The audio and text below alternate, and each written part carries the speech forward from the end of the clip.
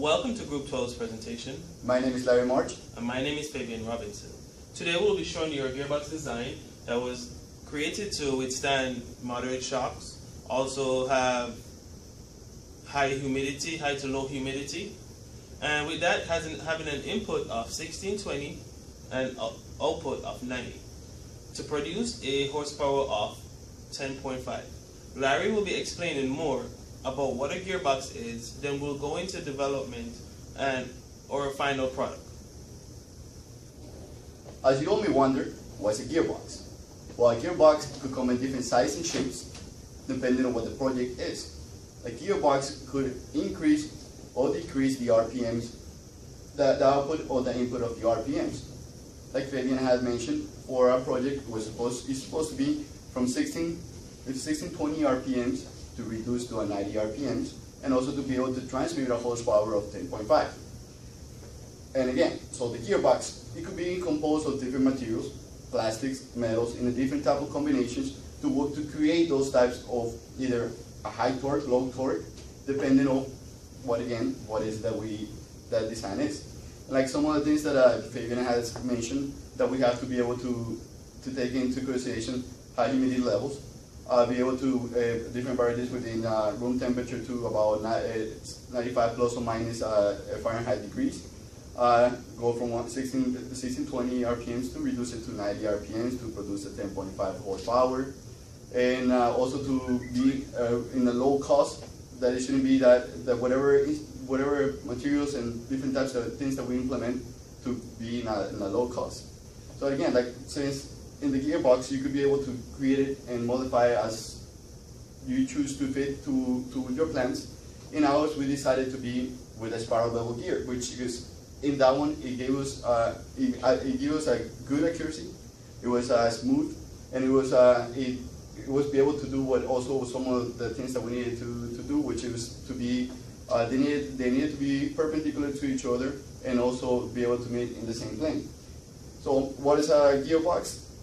That has many uses. In the next slide, we will be showing the direction of rotation for how it works. Since the mechanism that we chose is the spiral bevel here, you can see that it has the pinion and the gear. So it depends how it rotates from the left hand side or the right hand side. We'll be choosing the gear ratio, which I will be showing in the next slide. So for our gear ratio, depending where you have your pinion, your gear, you're gonna have, whether it's rotating clockwise or counterclockwise, you're gonna have your concave concave or convex. So again, depending on what it is, we'll be calculating the gear ratio. We'll be talking about in the next slides how we did the calculations and how we came about doing our presentation. As Larry has explained, we use a spiral bevel gear. In this design, the reason we picked or selected the spiral bevel gear is because it has the helical teeth and the direction of drive must be perpendicular. So therefore we needed gears that can be at 90 degrees while the wheel is being turned.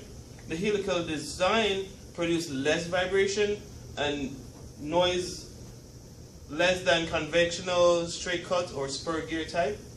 Well, some of the uses that we have seen of spiral gear are in locomotives, your local trains, your regular trains, marines, application, automobiles, and print and press. Some of the major stuff that we're using in application is for the power, the velocity, the torque, the precision, the hardness, the mounting, the corrosion environment that was considered, the temperature, which was one of our restrictions in developing this, and Larry will be explaining the material that we used in order to do this design.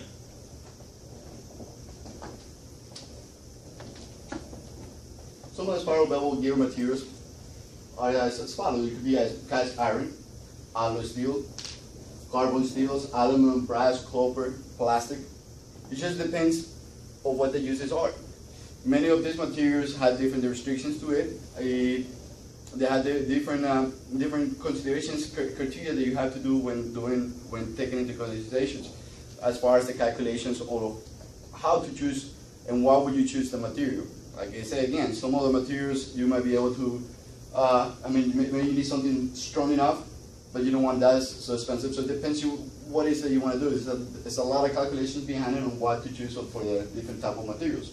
Like again, you can see just by going by the cast iron, it provides a durability and ease of manufacture. But then if you go again to plastics, yes, it's inexpensive, it's corrosion resistant, collaboration, but then again, it's less robust than the metal and it's vulnerable on temperature or changes in chemicals. So depending on what the concept of what you want to do, you want to, in this experiment, in this gearbox that we're developing, we have to choose something which is low cost, but yes, again, to withstand the torque, to give us the amount that we needed for the 10.5 horsepower, to be able to reduce from 1620 to 90 degree, and also the different things. And again, and some of the materials you're going to be seeing, you have to sometimes buy, like from here we have to buy from different catalogs, so we have to consider different things on when looking at some of these materials are not going to be able to you get them however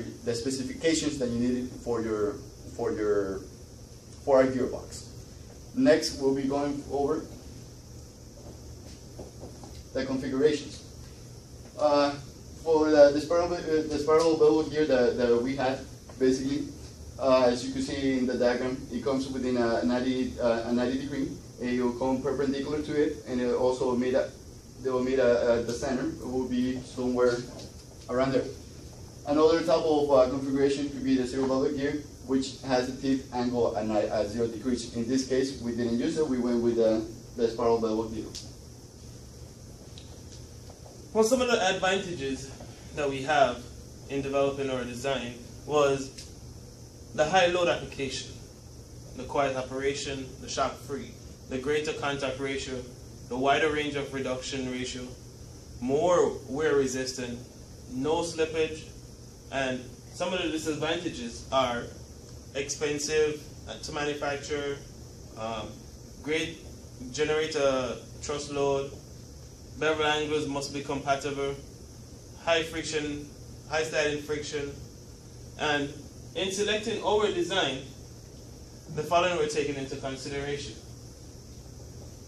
Like here, some of the applications that we're going to be able to show here, they have the gear pumps, the agriculture equipment, and many more. So you could go into. They have different type of use.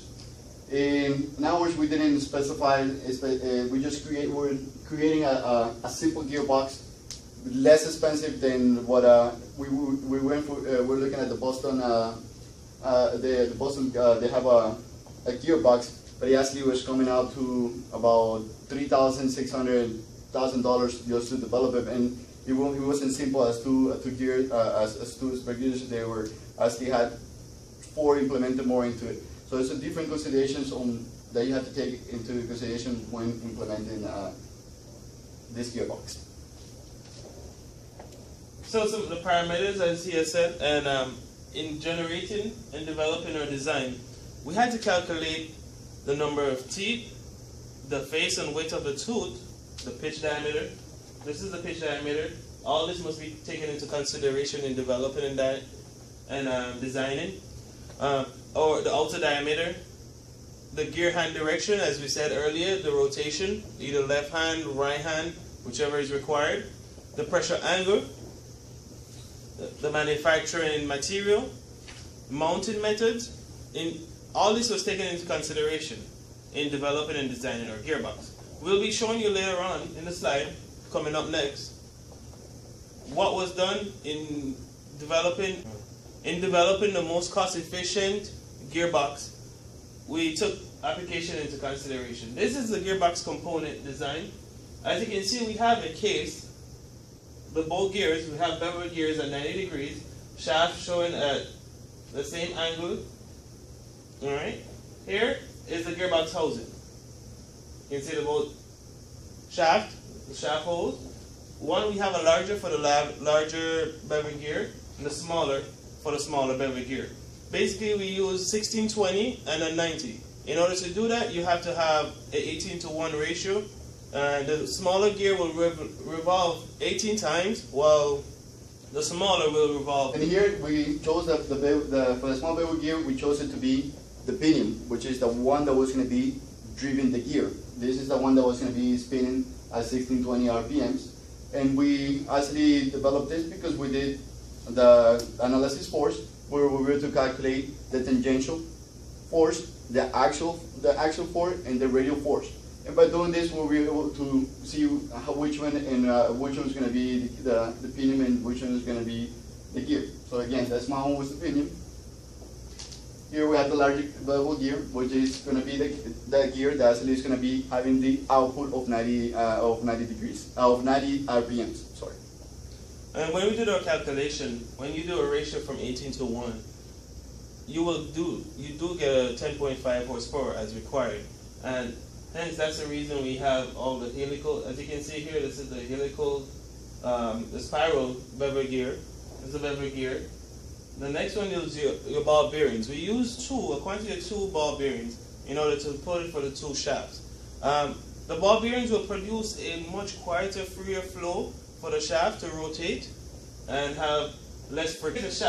The shaft has a lock key, and we have a quantity of 2. One is larger than 1 for the 2 different size bevel gears. It has a lock key to prevent auto rotation for the bevel gear. This is our video of exactly what happens when the gear is functioning.